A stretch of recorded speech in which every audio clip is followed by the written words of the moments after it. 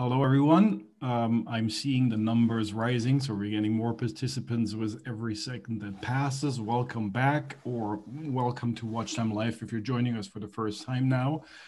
Couple of ground rules. You can use the chat to interact with us, to let us know where you're calling in from. But for the Q&A session, we'd like to use the Q&A function of Zoom, so that way we can better track the questions and can then decide who's going to be on, and be prepared, and we will interact with you to be on screen once we pick your question. Right now, we have the honor to have Greubel Forsey with us, represented by Stephen Forsey, which is always a true luxury to spend time with him and talk about his creation. Robert Greubel and Stephen Forsey created Greubel Forsey in 2004, and I think it's safe to say that the Swiss watch industry owes them a great deal for having done so. They have not only become known for the extreme care devoted to finishing each individual component of their timepieces, but also for the total dedication to precision. And for me, which is also one of the reasons that we're having this discussion today, for their countless initiatives to preserve watchmaking as a craftsmanship. Their latest project took, and this is just an incredible number, 6,000 hours of work to complete.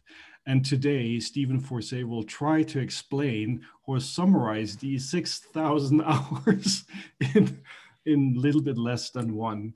And show us why the incredible handmade one literally is unique in the history of watchmaking. Stephen, thank you so much for joining us today live from Mexico. First of all, congrats on being nominated once more at the Grand Prix 2020 with the handmade one. I think you've already won 4 times in the past, and on top of that, you have received the Grand Prix twice. So it's safe to say that this is a strong contender for the November edition of this year's Grand Prix. Can you tell us a little bit more about the handmade one and what it actually took to create a watch by hand? Well, thank you. Good morning or evening to everybody. I'm, as Roger mentioned, live here from Mexico City, where there's another watch event going on. I won't plug that now. But thanks very much to all those logging on to this 2020 format of watch events. As Roger mentioned, so the handmade one, very important project for Robert Greubel, myself, our team, Greubel Forsey, and I think in some ways, for watchmaking as well. The actual piece we can't actually show you today because it's, as Roger mentioned, it's been shortlisted for the Grand Prix de Genève. And so it's currently touring on exhibition in Switzerland as we speak.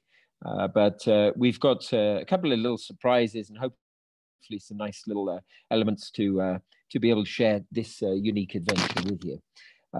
If I can just mention, on the title page, there was the QR. The QR leads to a short film that we've put together at Greubel Forsey over the duration of the whole hand one project. And it's great, it's linked to our YouTube channel with the handmade one film. It's about 24 minutes, and it really gives a great insight, because it's actually the individual people who actually talk about their experience and the project itself. So we invite you to look at that at your leisure. So the handmade one project, as I mentioned, well, for Robert and myself as watchmakers, this has been very much a return to the source and the roots of our profession as watchmakers. Robert grew up in Alsace, on the close to the Swiss border. His father was a watchmaker, and so it was natural that he would go into watchmaking. And he chose to go more into the watch industry in Switzerland, and he was a prototypist, making individual components and building prototype at IWC in the late 80s. On my side, I grew up in the UK, close to London, went to watchmaking school in London in the 80s, in the height of the very trough of the electronic watch crisis. But my fascination was about the history of watchmaking, restoration, and the antique side. So I spent the first 5-6 years of my career restoring antique watches, making individual replacement parts. And like Robert and a number of our other contemporaries, we were fortunate at that time. There was still quite a number of watchmaking school teachers who had practiced and were able to pass on to us these handmaking skills. So that's, so there was really the moment when with Robert, we thought, well, this could become a real project. The handmade one was a great moment. And of course, a bit daunting, because while we've already at Greubel Forsey for nearly, since the launch in 2004, we've created 30 individual calibers. We use modern technology and machines to make precision raw parts, and then we focus on hand finishing and the other aspects of watchmaking to bring them together. But Handmade One was going to be quite a different adventure. And it also came about partly through Time Foundation, which was created in 2008 after 2-3 years of discussion between Philippe Dufour, Robert, myself, Vianney Helter. And as a group of independent watchmakers, we saw that we were losing these traditional handmade skills. So we wanted to draw attention to that and try and put together a project and hopefully get support to be able to make sure we transmit these skills to future generations, so that all those collectors out there will still be able to get their watches restored using traditional techniques in the future. So what was interesting was Time Foundation, Naissance du Montre, the project took almost 6 years to bring together. And when we were getting to the end, the student, Michel Boulanger, watchmaking school teacher from Paris, actually built the very first Naissance du Montre. But the idea of the project was to share and widen those skills to other people. And we saw in our team at Greubel Forsey that there were several different people coming to us and saying, we'd like to join in such a project to get back to touching the metal, to actually machining parts in a handmade way, finishing them again in handmade way, and to actually build such a watch. And so that gave us the idea with Robert to say, well, how far could we go? So what we needed to do was we needed to sit down and actually define the criteria. What would it mean? Because of course today there is a lot of hand craftsmanship in high-end watchmaking at different levels. But for our Handmade One project, so we finally managed to identify 4 criteria. And the 4 criteria were that any part of the watch, including the case, was going to be handmade. It could not have any CNC, any computer-controlled assistance. So the maximum we allowed ourselves was electric motor to be able to actually turn a lathe, or perhaps a cutting tool, a drill, or a milling cutter on a jig borer. So that was already a fairly tall order, because it meant that we had to find ways to be able to actually master all these different techniques. The second criteria we already had at Greubel Forsey was in the hand finishing. So again, any of those parts which were handmade, to qualify as handmade, would need to be hand decorated. So obviously then we're talking about a significant amount of hours, new techniques, and so on for that. The third element is that it must be assembled just by one watchmaker. So that imposed its own set of challenges. We'll come back to that in a moment. And the final 4th element was that to qualify finally as handmade, we needed to fix a bar. So where was the level going to be? So we said that, well, it would need to be at least 90% handmade, counting numerically or in terms of the time required to actually make the parts together, to be able to call it handmade. And so we've calculated that, and for handmade one here, we're at 95% handmade. And in fact, it's easier out of the 308 components of handmade one to tell you what we didn't make by hand. So we didn't make the sapphire crystals in this one, the case joints, the spring bars for the bracelet, for the strap, the band, the jewels, and we didn't make the mainspring. So there's just 5 component types that we didn't make.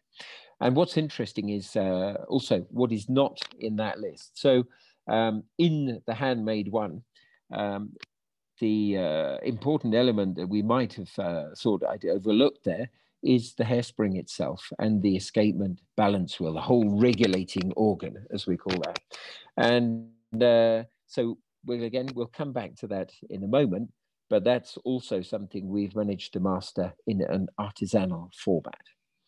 So the time required to do this, well, if we imagine that there's in a high-end, a higher-end mechanical watch today, which is made in a certain volume, there is a lot of technology in there. It's nothing to be ashamed of, or it's just a fact. And we could say that there are perhaps, 10, 20, 50 hours machining, maybe. But when you look at hand making it, to actually achieve the handmade one, as Roger mentioned in the introduction, we are talking about a total of 6,000 man-hours to build the first piece. And so in there, we're looking at something which takes probably 600 times longer than if we were to make that in a more industrial or more series production approach. And inside there, so why does it take so long? Well, literally every single component must be individually made. And perhaps there we can, we've set something up, actually live feed, hopefully, with the atelier. We've got Michelle, our communication head, who's got a light box there. So I think, Michelle, you're online. Can we perhaps switch over to one of the components? And so we can share that with the audience today, hopefully. While Michelle's finding that. I can't see it. They can see you, Stephen. Okay, there's a funny thing because I can only see myself. But hang on a second. So this is a why would that be? I wonder. If you click the little box on the top right that looks. Yeah. Now I've got it. Now I've got it. Now I can see. Oh no, it's when I talk. That's the problem, I guess. Is it? Sorry. I don't know. Yeah. Well, anyway, so Michelle is holding up there a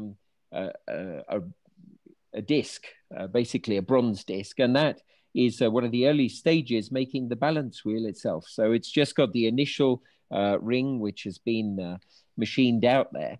It's a balance wheel which we're looking at a 12.6 millimeter diameter there.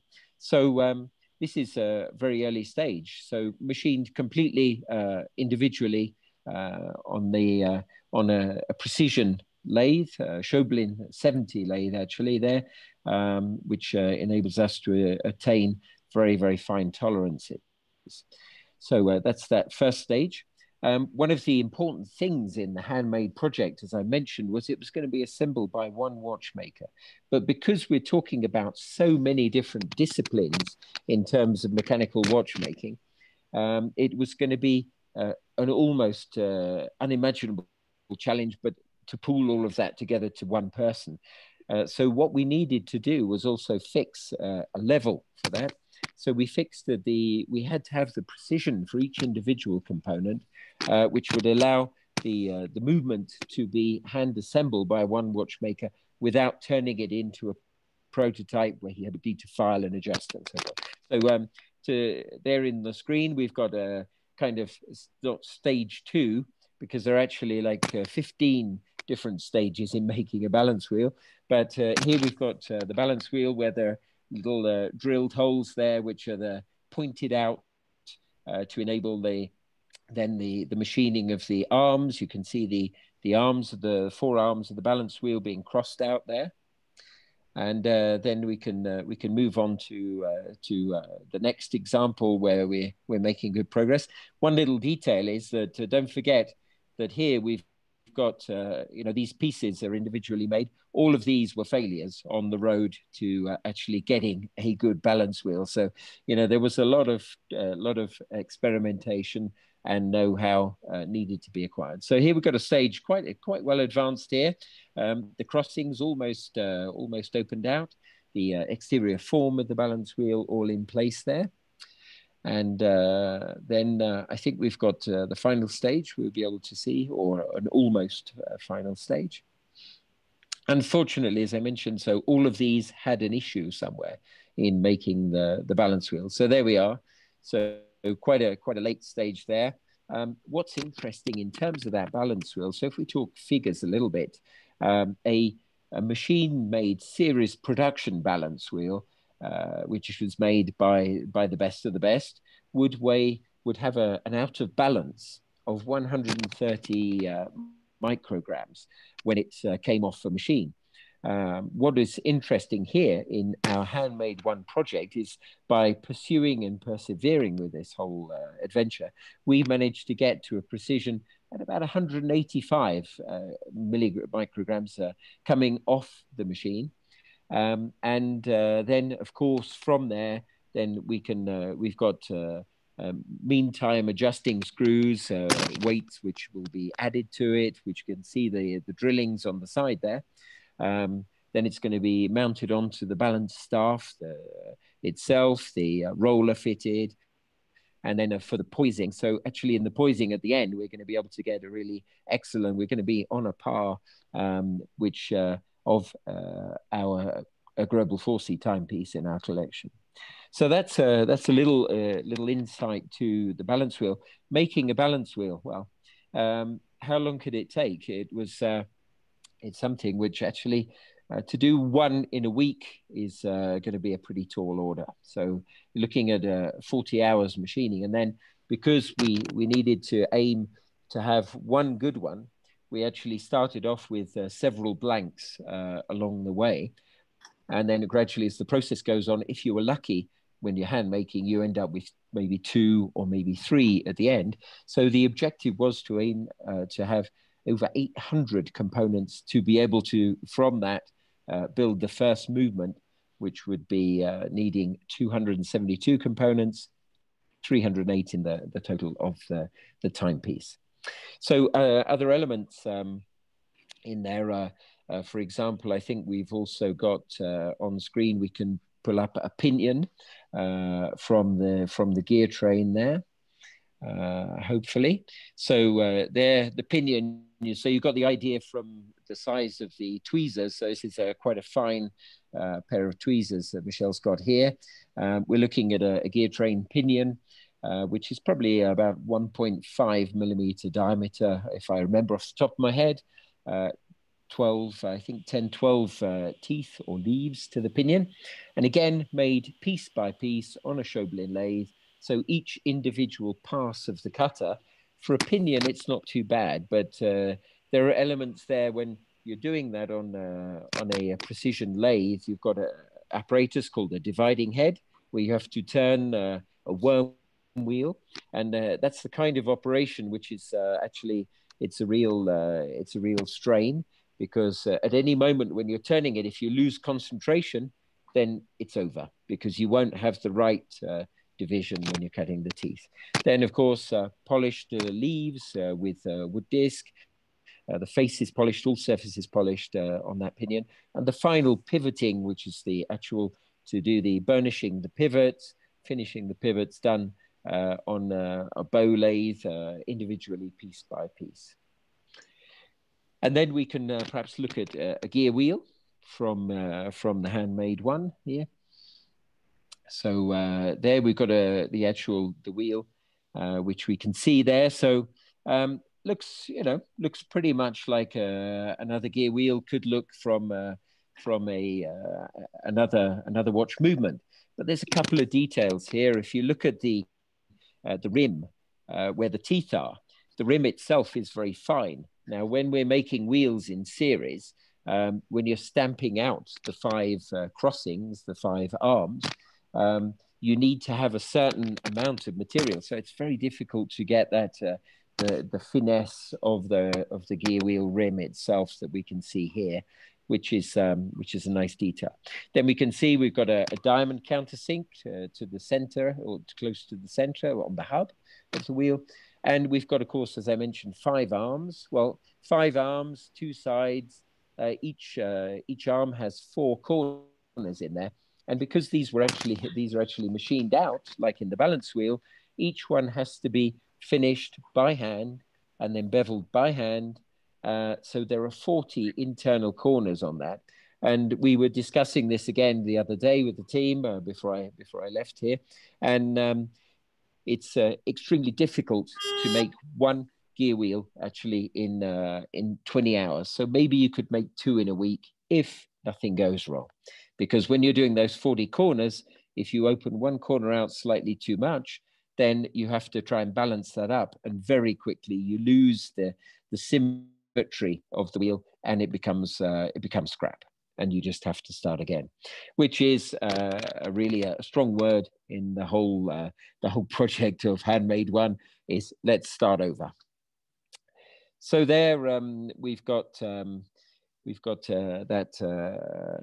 gear wheel. So the teeth again there, the teeth all individually cut once again, which again is quite a challenge, because there you're looking at something like perhaps 90 teeth, which you have to cut one by one. And each pass of the cutter is something which takes you a few minutes, and then to index and then move on to the next tooth space. And so if we imagine making a gear wheel, that's when we're looking at something which it's hundreds of times, about 600 times longer to make one gear wheel than to by handmade techniques than if we were making that in a series production aspect. Another detail would be something like in the escape wheel. The escape wheels were made piece by piece. Also, all the teeth cut piece by piece, finished and ground and polished piece by piece. You're talking about 1 week per escape wheel, the actual just the wheel itself, to make it. And then other elements. So what's also interesting was the diversity of components. So between making a screw for Handmade One, so the screws were handmade individually, one by one. And this was actually a kind of torture for the team. We had one guy who was making screws, and you're looking at something like 8 hours to make one screw, because you turn it initially, then you have to thread it, and then you have to machine the head roughly, cut it off, turn it over, cut the slot, bevel the slot, and everything, harden, temper, polish, and finish. And so there are 23 different types of screw in the Handmade One, and a total of about over 80 screws to make. So again, a huge amount of effort was required there, but essential for the whole process. So across the making, as we see in the Handmade One, so we've got here we've got a little slideshow which will go around, just giving some other little views of the different process. So we used raw nickel silver for the plates and bridges, which does not have a electroplated treatment. There's no surface treatment to it. But we've worked with different finishes, and there's some remarkable details there which pushed our team to the limit. We've polished the flanks of the contour of the bridges, for example. We've got the tourbillon bridge there in steel, which is actually in an elbow format, which has got polished flanks as well. And polished barrel, polished finish, the polished surface where the screw holds it down. You know, all of these types of things, we're actually pushing the envelope even further than in our main, in our Greubel Forsey timepiece from our collection. So with this whole project, as I mentioned, so it was really important to have the precision there for the components, so that they could be built by the watchmaker without having to retouch everything, because at the end of the day, we set ourselves with Robert, we set an objective for performance and precision, that it had to be, for a tourbillon, it had to be within the criteria that we would fix for our other timepieces. So then coming back perhaps to the area of the hairspring and the balance system, we saw the balance wheel, talked about the escape wheel, the lever itself. In fact, the levers were really quite a challenge to make. It's not a big component, and we've been making our own escape levers for Greubel Forsey from the very beginning, but here to hand make that, this was taking the bar to another level. So there, the hairspring story. Well, about 10 years ago with Robert, we were also, we were pursuing our mission and our vision in terms of chronometric performance, but we realized that if we were going to push further from what we could achieve with our double tourbillon technique, which had an amazing record performance in the Concours de Chronométrie in 2011, that we would need to unravel the mystery of the balance wheel system. And so we thought, well, could we perhaps find a way to master that? And so we took the decision to go from a raw bar, a raw billet of material, and actually see if we could invest in our own in-house hairspring manufacture. It took 6-7 years. It took 3 years to gather together the process. We were able to interrogate and work with some retired people who had been working in hairspring manufacture. So we were able to document that process. And then we had to build up a workshop for that. But not having the objective to seek to make 1,000 or 100,000 hairsprings a year, we set out with the idea to say, well, it needs to be a flexible system because we want to study the hairspring. So we need to be able to make different types. We need to, going from the wire, which is about 400, it's about 0.5 millimeter diameter, let's say. So we'd drawn this wire, which was enough wire to go from La Chaux-de-Fonds to Geneva and back several times. So we had several hundred kilometers of this wire, which we would never be able to use it all. But from there, from that 0.5 millimeter wire, then we have to go further to then draw that wire, roll that wire down to get to a hairspring dimension, which is around 0.03 of a millimeter thick and around a little bit under 1/10 of a millimeter high in section. So that wire is there. And then we have to roll the wire, put it into a drum, heat treat it. And through the incredibly difficult thing is through all of those processes, we still didn't know whether the material would be good. And so it was actually, it's that golden moment when you actually get it in the watch, when it's counted, when it's actually starts to beat, to tick. That's the moment that you know if your hairspring material is actually good or not. And so we were really pleased that we had good results for the thermal coefficient, well within the top quality there.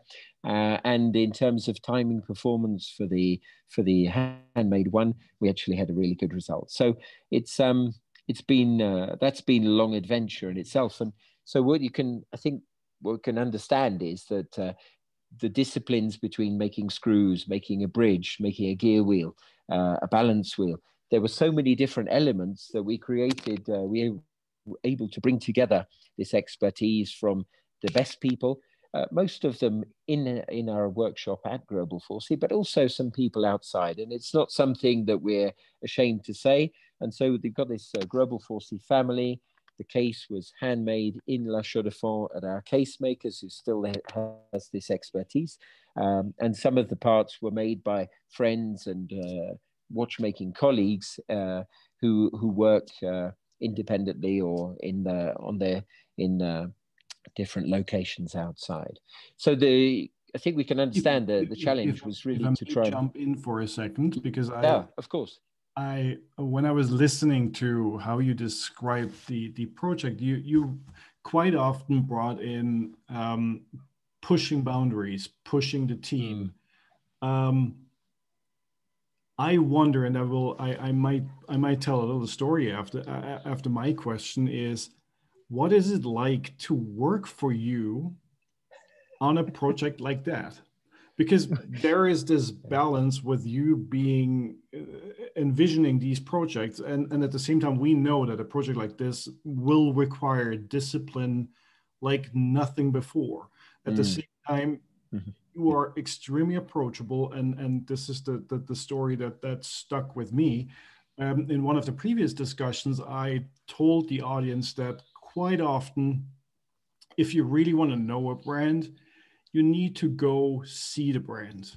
And maybe it's just a little note on the blackboard. Maybe it's just how people walk through the offices, how they greet each other. And Mm.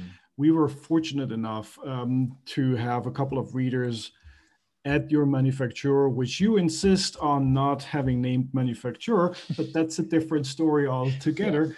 And for me, the most impressive part was watching you walk into the finishing department with the 18 employees you have and spending a lot of time just saying hello to everyone. So, Mm. and this for me is how do you how do you manage a project like that, and what does it mean for the people involved? Mm. Well, of course, Robert's also a strong driving force, and I think the Greubel Forsey adventure, which is very unusual, is something that, thanks to the common vision that Robert and I share. So Robert, in his role as chairman of Greubel Forsey, is also very strong, but also at the same time a watchmaker. So he's very strong in supporting the project side. And I'm on a day-to-day basis in the atelier, in the workshop, and so we have an interaction. And I think it's important to say that what we do is different. It's unusual because we don't have an objective to set out to make as many watches as possible, but the driving force is this research and development. It's all about pushing the envelope. And I think one of the great things today, and thanks for mentioning it, is that is our team. If you ask Robert or myself, it's often we're most proud of our team, because these are the people we've been able to, as two watchmakers, share our vision with them, and give them the freedom, a certain freedom, to be able to advance and push themselves further. So there's that initial support and motivation there. But the people themselves, we can't be behind them the whole time with a whip, pushing them. So it's a question of fixing objectives clearly, and then giving them the freedom, and knowing they know that they can come and ask any question. There is no such thing as a stupid question. And so it's the interaction and the team spirit which come together to make it happen. And I think that's how in the world we can do remarkable things. It's a lot of it is about interaction, communication, sharing know-how. And again, I refer back to the film, because the film we put together, really, it's the people, it's their words. So I can give you a little snapshot now. And I mean, it's also not being afraid to say that something's gone wrong, that it's not going how you want, that we need to evolve, we need to move with that. These are elements which are important. And how do you actually pick projects like that? And I think that's also something that always fascinates me about how you approach um, the whole decision-making process on which project is going to be pursued, which one isn't. How is that is that a team decision, or is it your vision together with Robert? Yeah, well, I mean, interestingly, the handmade project came about partly because people in our team wanted to participate in such a project. So it's something which, of course, there are certain projects that we do which are long term. We don't always know when it's going to be finished. So it's not such an exact organized. Planning, if you like. we know that there are different projects we work on, and we have a number. We might have easily 10 or 12 projects which are in hand in the workshop. Off the top of my head, yeah, it's certainly something like that. And all these different projects advance at a slightly different stage. So the whole time it can be very, very late just before presenting something, that we might decide that, no, we're not quite happy with this detail or that detail. Robert might say, no, the aesthetics, we need to refine some details. Something might come up, and we'll decide not to launch it at that moment, and it'll be presented later on. So it's of course you need to have a certain organization, and that's why we have our collection with certain limited editions, and because you need to be able to organize the work for 100 people, and for them to be able to each one to add and bring their maximum effort and engagement and investment in time and energy. But of course, there's a hit list, and it keeps getting longer, unfortunately, because it always takes a lot of time. Each time you have a no compromise approach, as Robert and I have. We've set out from the very first double tourbillon 30-degree vision in 2004. This approach is something which is very challenging. And I appreciate that you encouraged me with your one sentence that there are no stupid questions, and I might add, but there are inquisitive idiots. But I might go there. Obviously, having the watch as a statement of what it means to do something by hand, having the knowledge transferred to your team by having done so is the other thing. But how do you actually preserve the knowledge? You have briefly mentioned that you're documenting it. How does one without a watchmaking background have to imagine that? Is it a book? Is it a file? How does it look like? Well, of course, at the beginning, when you're a specific technique is something which is going to be in somebody's mind. So then we can film it. We did that with Naissance d'une Montre. Filmed a lot of the techniques there. So this is a tool which we have today. Certainly for Robert and myself, when we began, our Bible was George Daniel's Watchmaking, which is a very well-thumbed edition. But there, the written word, you have to kind of, sometimes you're missing certain elements, because often these techniques which were documented have been, were done using a certain type of material, or there were different things which don't exist anymore necessarily. So sometimes we really need to rediscover those techniques. So ultimately, yeah, there's a huge work to document and archive that. And the handmade one, where we completed the first piece, and we hope to be able to complete another one in the coming months, thanks to what 2020 has thrown at us in the way of challenges. That's kind of it's taken a bit more time, but that's the way it is, isn't it? How did the project, because it's for me, it occasionally sounds a bit like living in parallel universes, where on one hand you have the handmade process, on the other hand I do know that you've always been transparent about how to use modern manufacturing processes, which is why I will never forget you immediately starting with, "We are not a manufacturer." How did you witness this increased knowledge on handmade techniques affecting your employees for the other part of the job? What did change? Well, I mean, it's as I say, it's early days, because we've only been able to do the exercise on these first couple of pieces. So what we believe strongly in the future that there will be a small number of collectors who want to support such a project, and and want to accompany us with that. But certainly it's something where, you know, we could easily be thought to be completely crazy, because you could make such, we could have made the same caliber using modern techniques much more easily. But it wouldn't have been the same, you know, because it's about safeguarding those techniques. And so so we've done that first exercise. What we want to be able to do, and we need to be able to do, is to have more time for another person to make the escape lever, another person to make the escape wheel, etc. So to cross over and really reinforce the skills and widen the base of them, so not just dependent on one person.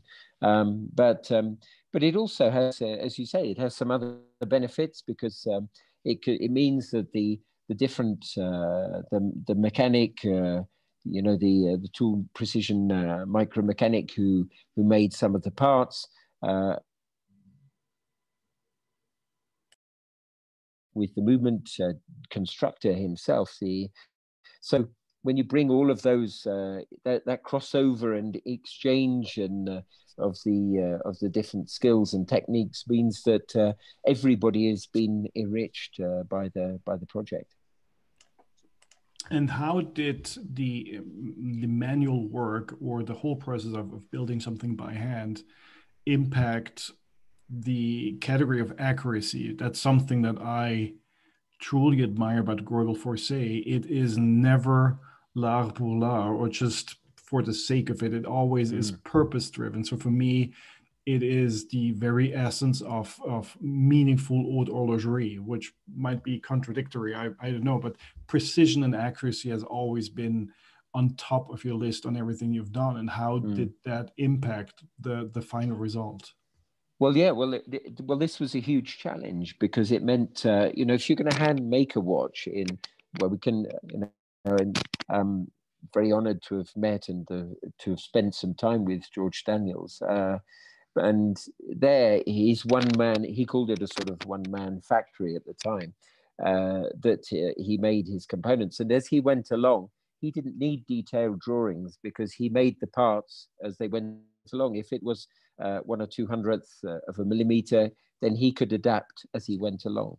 But for the project, as you said, for Greubel Forsey, we wanted to be able to get to a stage where we could actually master these processes and push them to a new level. So this was a major challenge in terms of the Handmade One project, was to say we're going to impose the same precision tolerances that we would have in one of our calibers in another creation. And so that's extremely difficult, because if you're finishing, you're burnishing the pivot on a pinion for the movement, and you're 1/200th of a millimeter still over the size, over the tolerance you would like to be, but it's perfect. This is a really frustrating thing. So, you know, to be able to master those techniques and impose that precision meant that we needed to be able to really work very, very carefully on that. And that's where the interaction between the different actors in the project came in also, for them to see.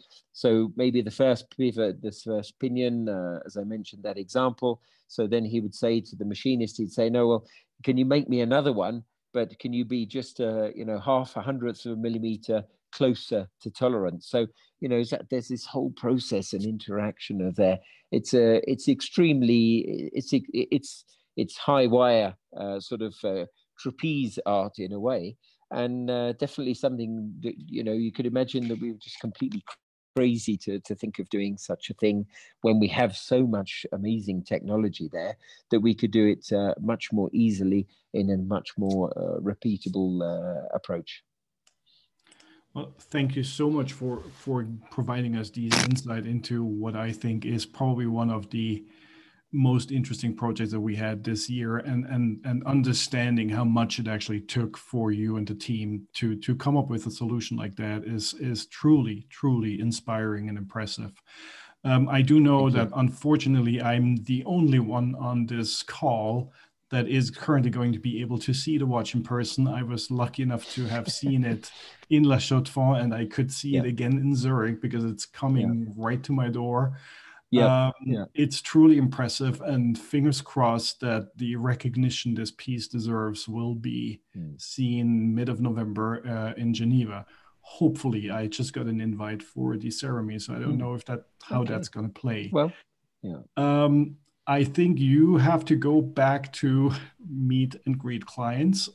We had some questions, but I'm getting signal that you have hi everybody. We had some questions, but we unfortunately need to move on to pilot watches next. Stephen Forsey will be back, however, Friday, 11 a.m. New York time, East Coast time. So you can ask all of your questions. You can ask him all of your questions tomorrow. And perhaps we can carry those over. Yeah, that would be great. Yeah, of course. And on behalf of WatchTime and the audience, it's been an honor. Thank you so much for spending time with us, and have an amazing day in Mexico. Thank you very much to everybody in New York, Zurich, around the world, for everybody to participate, and to WatchTime for having made this possible to share a little bit of this unusual adventure with Handmade One at Greubel Forsey. Thank you. Thank you so much. Minda, back to the studio. See you all at 15 minutes at Dive Watches. Bye, everybody.